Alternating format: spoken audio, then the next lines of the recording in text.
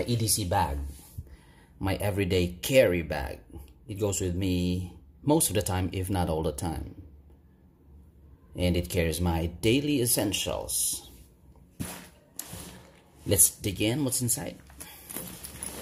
In the outer pocket, I got this isopropyl alcohol, an essential these days to disinfect. On the other side, oh, another isopropyl alcohol for good measure. In this compartment, I got some medicines, some anti-allergy stuff, and some quick relief for discomforts that we're not expecting for the day. A small bottle of perfume to make sure that I don't stink. My wallet, make sure that I've got my cash and cards in it. Let's go to the main compartment. What do we have here? Shades to look cool. Power bank. There's something to make myself and my stuff clean. A pack of face masks, an essential as part of the new normal. Here I got a pen. I got a Nightcore pen light, a little knife here. This is ARKT CEO, just to open packages and some light stuff. So this is the sling of the bag. Not too loaded. It looks like a harmless bag, but hey, there's another compartment here. And what's inside?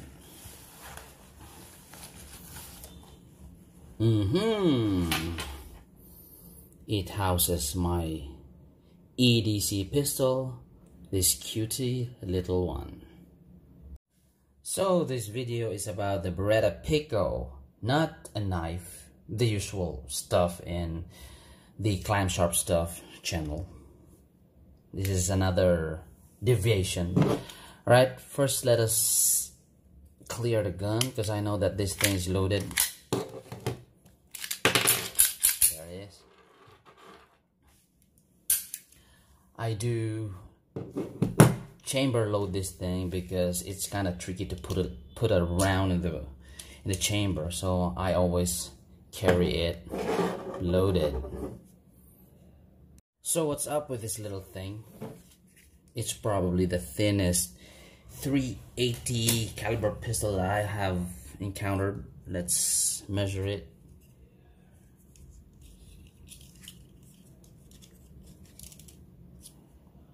So it's around 1.5 centimeters. Wow, so thin. How about the weight? I got my scale here.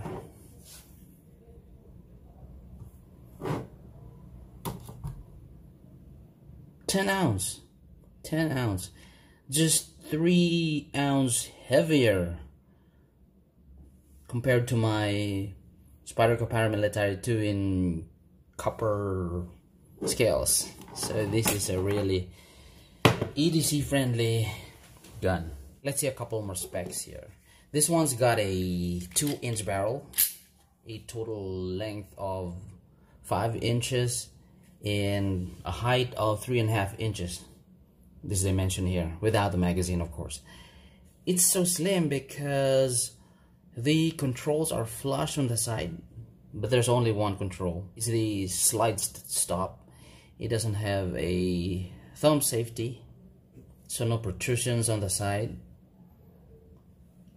Hammer is shrouded. It's got a different configuration for the magazine release. Instead of a button here, you got here some kind of a lever where you push it down to release the magazine. By the way, I put a Pachmeyer rubber grip in here because it's it's so thin I can hardly grip it. So this one helps for the retention. But if I intend to carry it and I want it to disappear in my pocket, I would remove this thing and put on the magazine that is flush. It's got two magazines, by the way.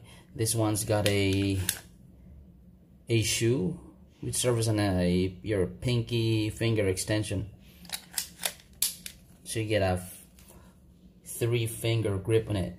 The one that has no shoe, you only have 2-finger grip on it,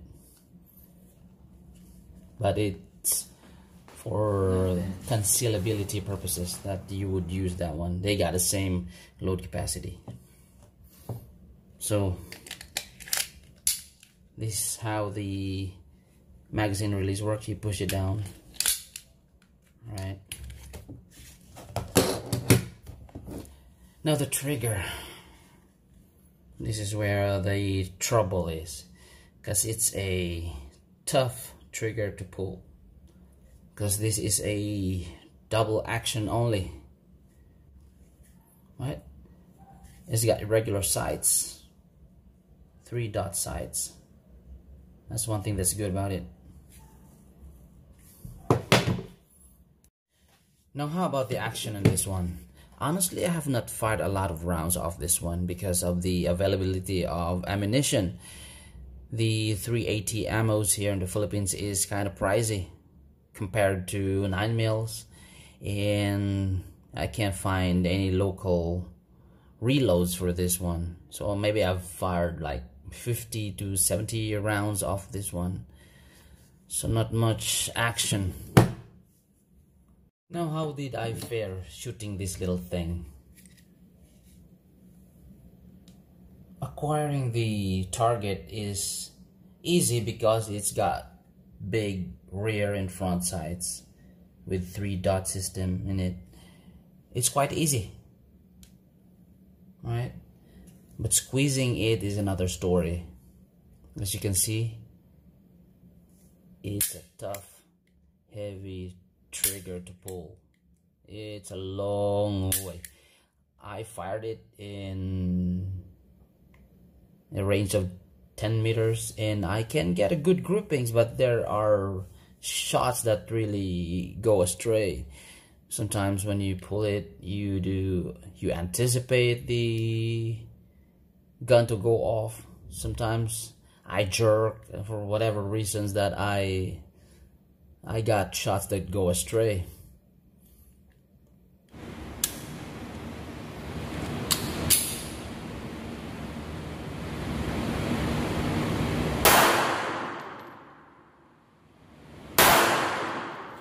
And this is such a loud gun for its minute size.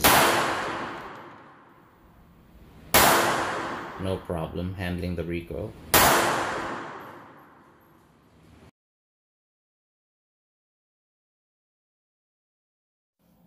Well, I can say it hits accurately, provided you get the perfect timing for squeezing.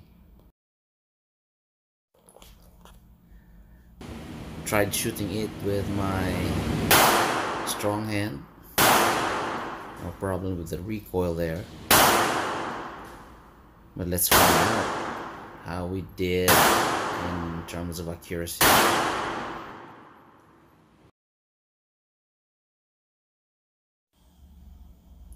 Well, 2 perfect shots, 2 good shots, and 2 went away. Of course, we shouldn't be expecting that this gun would shoot as good as those standard size guns. This just serves as a backup gun. Something you put in your pocket, maybe in your boot or your bag, just for emergency when your main gun fails or you lost it, something like that. Now, as a defensive weapon, is it gonna be good enough? This is the 380 round. This is from Remington, Golden Saber. I want to compare it with the 9mm, but this one is different. This is from Magtech. Let's just compare the height. Yeah, the 9mm is taller, longer, I mean. Maybe I'll paint a picture of two golden sabers, one for 380, one for 9mm, because it's hard to compare the diameter with two different ammos. So I guess it's gonna be good enough. It's a matter of shot placement if you intend to use it for defense. So what else is there to talk about this gun? How about maintenance? This is an easy pistol to disassemble. You see there's some kind of a lever here. You can use a flathead screw, or in this case I'm going to use the butt of a casing. You want to use your fingernail, go ahead. There's an arrow for the direction.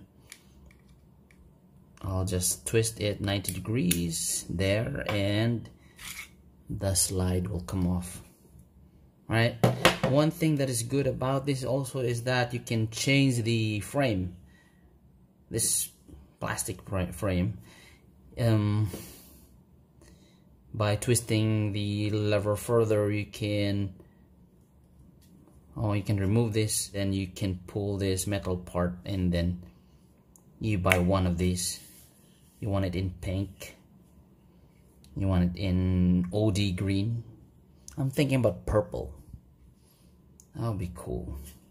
Alright, and then you drop this portion there, and then you got a customized Pico. To replace it, you just have to place it where you pull it off, and then rack it, and it's, oops. Oh, I think I have to return it to the previous position like that.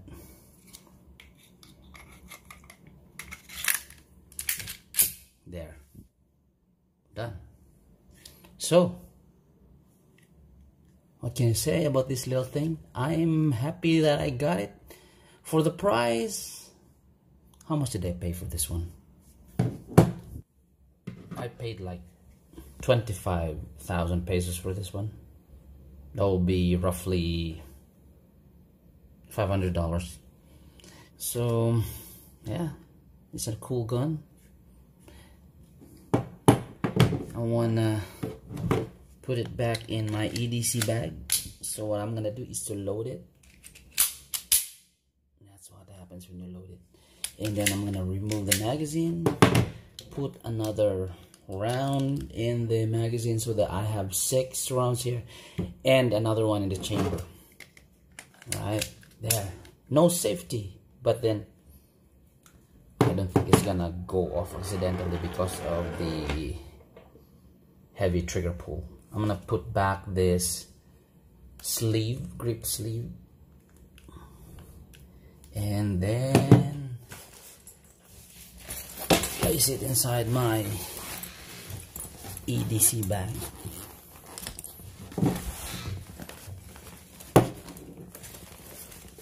There you go. All right. Keep safe, everyone. Till next time.